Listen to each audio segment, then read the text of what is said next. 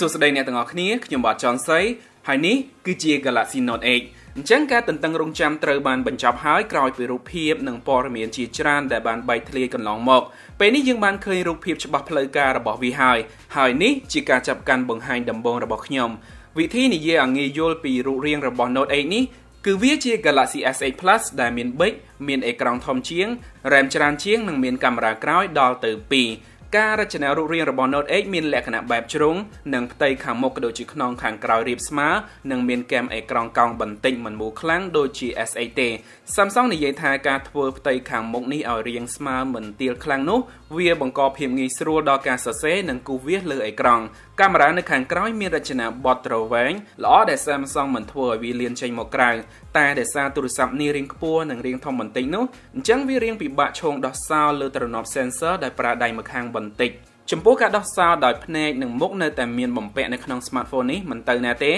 Note 8 មាន4ពណ៌គឺខ្មៅមាសខៀវនិងប្រផេះនេះជាលើកទី1នៅក្នុងប្រវត្តិសាស្ត្រហើយដែល Samsung ធ្វើការបំបត្តិប៊ូតុងឆ្លាស់ទិសនៅផ្ទៃខាងមុខនេះចោលដោយជំនួសមកវិញនៅផ្ទៃអេក្រង់លាតសន្ធឹងបែប Infinity Display ទំហំ 6.3 inch Quad HD AMOLED ជាមួយកម្រិត aspect ratio ដូច S8 និង S8 Plus ដែលនេះជាចំណុចដ៏ស្វាគមន៍មួយសម្រាប់ smartphone អេក្រង់ធំប្រើប៊ិចនេះទាំងប៊ិចនិងតួម៉ាស៊ីនមានបំពាក់អាវក្រោះការពារកម្រិត IP68 ដូចគ្នាហើយថាមពលថ្មនៅក្នុង Note 8នេះតូចជាង Note 7 200 mAh មកនៅត្រឹម 3300 mAh ចំពោះគុណភាពថ្មវាយ៉ាងណាខ្ញុំនឹងធ្វើការតេស្តបន្ថែមនៅក្នុងវីដេអូពេញពេលក្រោយសម្រាប់កម្លាំងម៉ាស៊ីនរបស់ Note 8រកដោយ CPU Snapdragon 835 RAM 6GB ជាមួយទំហំផ្ទុក 64GB ចំណែកទីផ្សារអាស៊ីនិងស្រុកយើងអាចនឹងប្រើ chip Exynos 8895 Note 8ដើរដោយ Android 7.1 UI វាត្រូវបានបង្កើនតែមានលក្ខណៈស្រដៀងច្រើនទៅនឹង Galaxy S8 ដែរដោយសារនេះជាស៊េរី Note ដូចនេះវាមានមុខងារ S Pen បន្ថែមជាមួយនឹងមុខងារផ្សេងពិសេសមួយចំនួនដូចជាមុខងារបើកកម្មវិធីចេញមកម្ដងពីរនេះវាល្អសម្រាប់អ្នកដែលចូលចិត្តធ្វើការចែកអេក្រង់ម្ដងពីរក្នុងពេលតែមួយដោយគ្រាន់តែចុចនៅលើ icon shortcut វានឹងលោតជាផ្ទាំងចែកអេក្រង់ស្រាប់ដល់យើងនិងមុខងារ Line Message នេះចុចលើវានឹងចេញផ្ទាំងមួយដែលអាចឲ្យយើងសរសេរគូសជារូបបែបណាក៏បានវានឹងធ្វើការថតជាលក្ខណៈផលិតជា file GIF មកវិញសម្រាប់ឲ្យយើងរក្សាទុកឬក៏ផ្ញើបន្តទៅបណ្ដាញសង្គមផងដែរ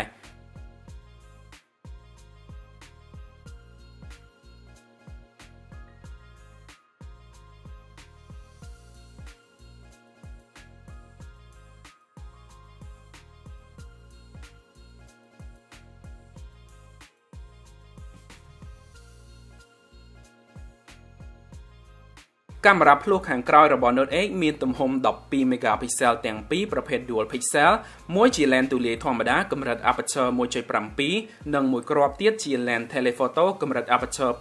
2.4 ដោយវាអាចថតពង្រីកចិត្តបានដល់ទៅ2ដង lens ទាំងពីរនេះបូកជាមួយនឹង software process ជំនួយបន្ថែមវាបង្កើតបានជាមុខងារ Live Focus ដែលវាអនុញ្ញាតឲ្យយើងថតរូបភាពព្រាលផ្ទៃខាងក្រោយផងដែរវាមិនត្រឹមតែអនុញ្ញាតឲ្យថតមួយប៉ោះមួយប្លង់ទេតែវាអាចផលិតរូបភាពចេញជា2ទុកសម្រាប់យើងមួយជារូបភាពទូលាយធម្មតានិងមួយទៀតជារូបភាពបែបព្រាលផ្ទៃខាងក្រោយនិងអាចកំណត់បន្ថែមបាននៅពេលដែលយើងថតរួចពិតជាលុយមែនតើអ្វីដែលកាន់តែពិសេសនោះគឺ lens ទាំងពីរនេះមានមុខងារ OIS បំពាក់ប្រើទាំងពីរព្រមគ្នាតែម្ដងអញ្ចឹងមិនថាអ្នកថតធម្មតាឬ zoom ទេរូបភាពនឹងមានលំនឹងល្អដូចគ្នាក៏ដូចជាធ្វើឲ្យការចាប់រូបភាពឆ្ងាយកាន់តែមានភាពថេរជាង lens zoom របស់ smartphone ផ្សេងចំណែកកាមេរ៉ាខាងមុខមានទំហំ8 megapixel autofocus និងអាចថតវីដេអូកម្រិត 2K បានសម្រាប់តម្លៃនិងថ្ងៃដាក់លក់ផ្លូវការនៅក្នុងប្រទេសយើងនៅមិនទាន់ដឹងច្បាស់នៅឡើយទេតែវានឹងមានលក់នៅបណ្ដាប្រទេសមួយចំនួនចាប់ពីពាក់កណ្ដាលខែក្រោយនេះទៅហើយនៅក្នុងតម្លៃប្រមាណជាខ្ទង់$900អញ្ចឹងនេះជា Galaxy Note 8វាមានអេក្រង់ធំស្អាតជាង Note series មុនមានកាមេរ៉ាភ្លោះកម្លាំងខ្លាំងជាងមុននិងមានមុខងារពិសេសបន្ថែមផងដែរនេះគ្រាន់តែជាវីដេអូចាប់កាន់បង្ហាញផ្ទាល់ដំបូងប៉ុណ្ណោះខ្ញុំនឹងធ្វើការបង្ហាញលម្អិតពេញដល់អ្នកទាំងអស់គ្នានៅពេលក្រោយទៀតពេលដែលទទួលបានវាប្រើផ្ទាល់អរគុណអ្នកទាំងអស់គ្នាសម្រាប់ការទស្សនាវីដេអូនេះហើយខ្ញុំនឹងជួបអ្នកទាំងអស់គ្នានៅវីដេអូក្រោយទៀត